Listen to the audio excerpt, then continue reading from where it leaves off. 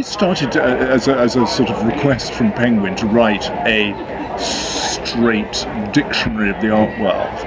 And gradually it morphed into something rather different. It morphed into something incredibly self-indulgent on my part, which was part sort of memoir, part sort of, well, really just an investigation of the relationship between art and money, which is really such a deeply fascinating question. But I apologise in advance to all those people who may pick up the book and expect it to be comprehensive. It isn't.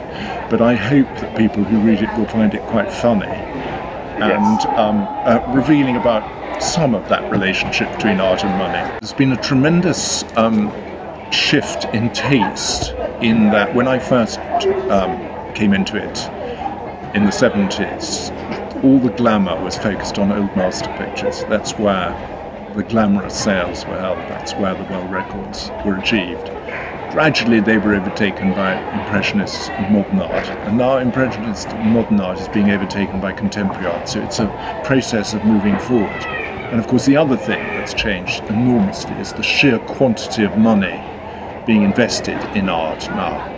Prices are so much higher. We are now, Sotheby's and Christie's are now major corporate businesses in a way that they certainly weren't 35 years ago. No one could have predicted quite how contemporary art has developed in the past 10 to 20 years. The sheer fascination of it, the sheer power of it, the market power of contemporary art, no one could have predicted. I think the future is contemporary art, and we live in an age unique in that contemporary art has never been as fashionable, as sought after, as totally dominant as it is in our age now. And I think that will continue. I think, but quite what direction it will take is one of the great unpredictables. Sometimes one even wonders whether this has not happened with one or two contemporary artists who are absolutely brilliant at painting the sort of pictures that maybe are calculated to appeal to the market that, in a way, they've created too. I mean,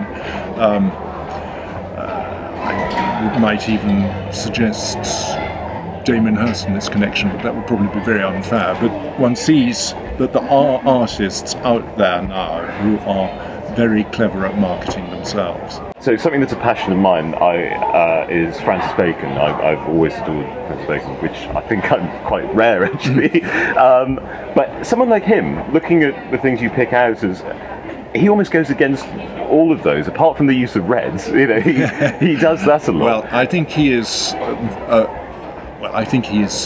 Let's start by saying he is absolutely one of the greatest artists of the 20th century. I think I suppose, I do identify angst as one of those most popular themes in painting of modern times, and I think he certainly conforms to that. I mean, I think he is angst-ridden almost beyond anything, but absolutely transcendent, wonderful, wonderful painter, and a painter with his own myth, because his private life was so fascinating. And I do actually point out that artists with their own myth, who cultivate their own myth, not that he cultivated it, but that are decipherable as being sort of very highly characterized, are worth that much more, because people are fascinated by the artist's myth as well as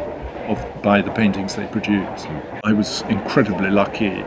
Very recently I was asked to value the Van Gogh Museum, the contents of the Van Gogh Museum, because the contents had to be moved because there was renovations going on and the Dutch government wanted values put on. This is the most fascinating, though totally hypothetical value. I mean, how do you value Van Gogh's sunflowers, for instance?